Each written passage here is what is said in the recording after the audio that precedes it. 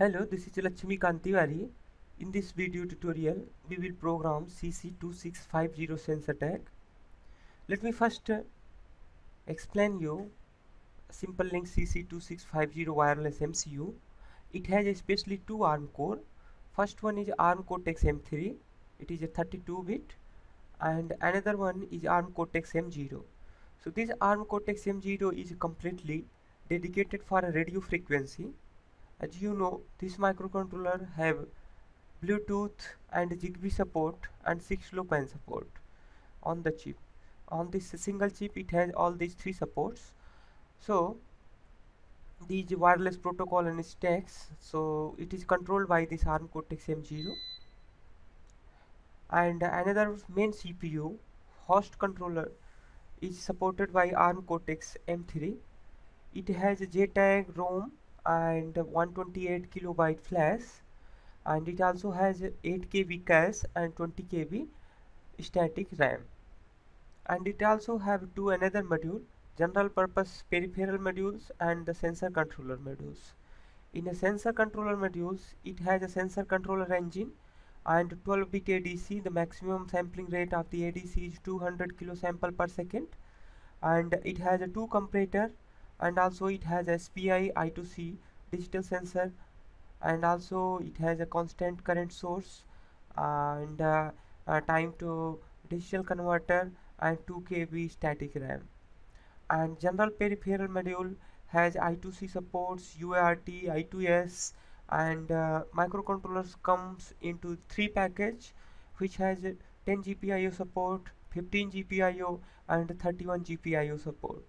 And also it has advanced encryption security support there, and 32 channel micro DMA.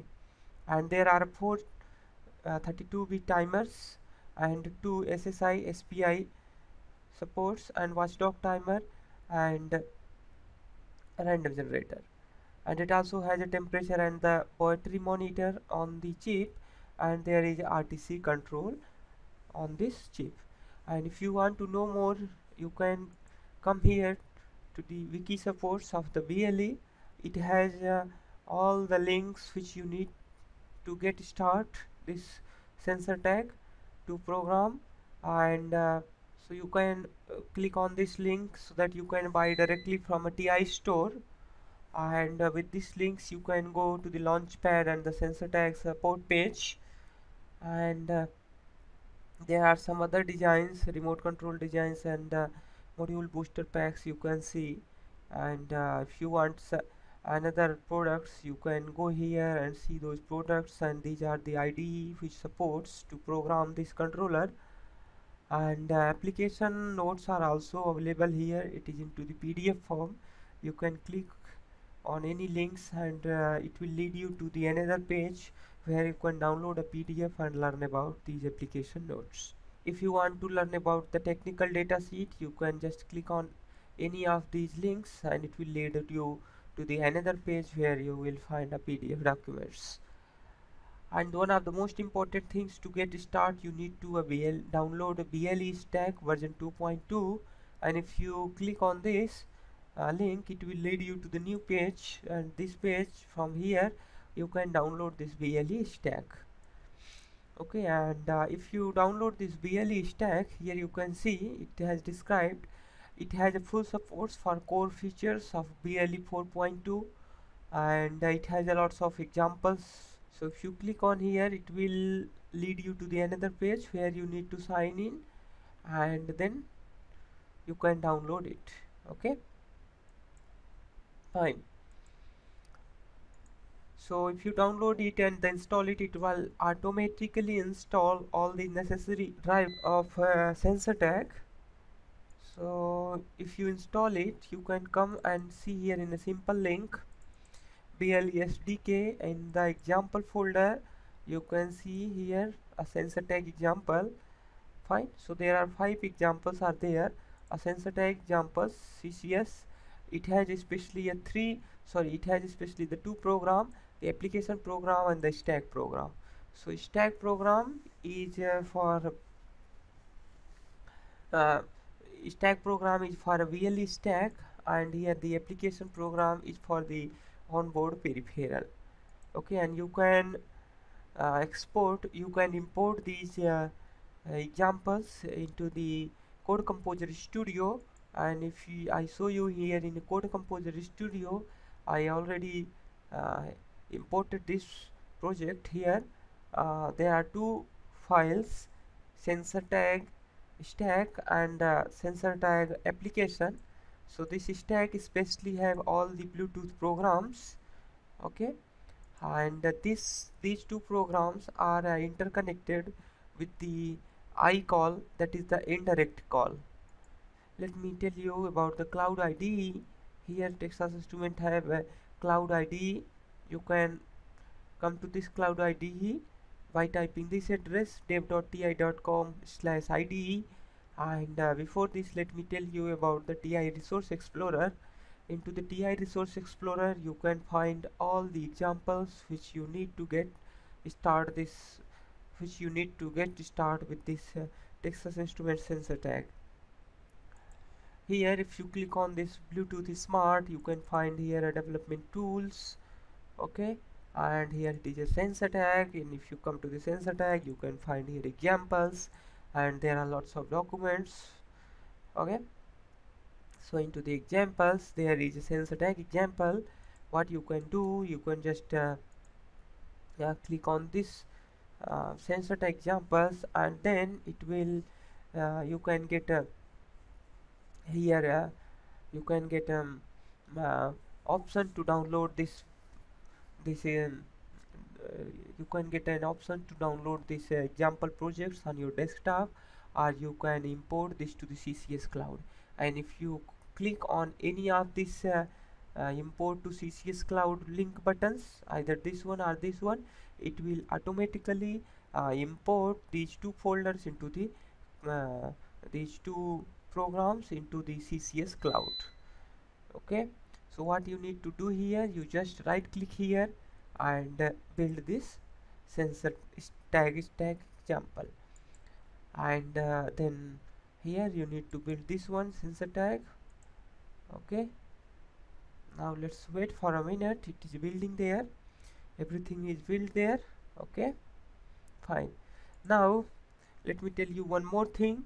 The flash of the sensor tag is organized in such a way, you need to first program sensor tag tag, and then you need to program the sensor tag. So you just run this program first, sensor tag tag, and if you are running a first time this program, it will ask you to install a TI agent.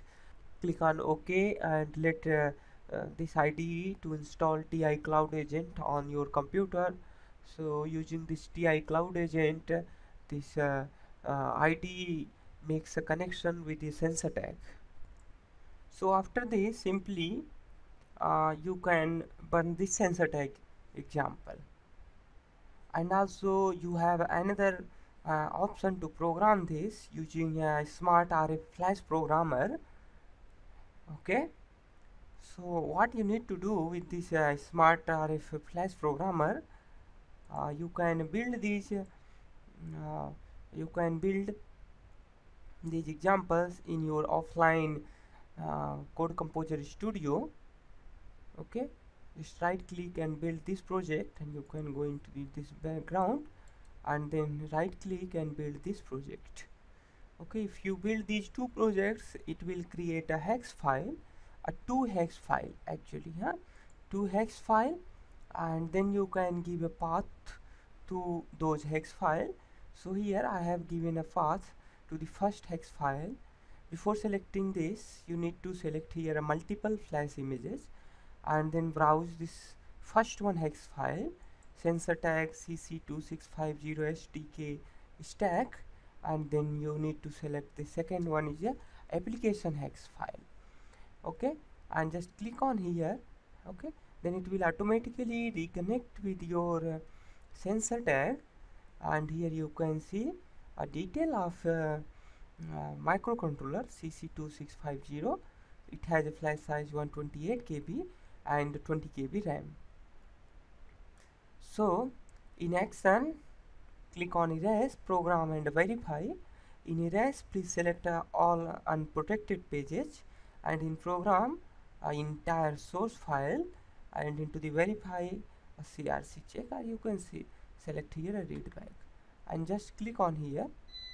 Okay, so it will automatically connect with the debugger, XDS debugger, and here it will show you a reset target and reset target successfully. Now you must see your sensor tag must start blinking. Okay, a green LED blink at every 1 second, and then what you can after this what you can do, you can start your mobile phone. Okay, and just start a simple sensor tag. Okay, a simple link sensor tag. If you don't have the sensor tag, please download it from the Google Play. Okay, from a Play Store, download it, and then you will see there is a Bluetooth smart device, and just click on it. Okay, so it is generating a GUI and it founds 12 services with a total of 34 characteristics on this device, which is transmitting by the sensor tag. And now you can see here device information service.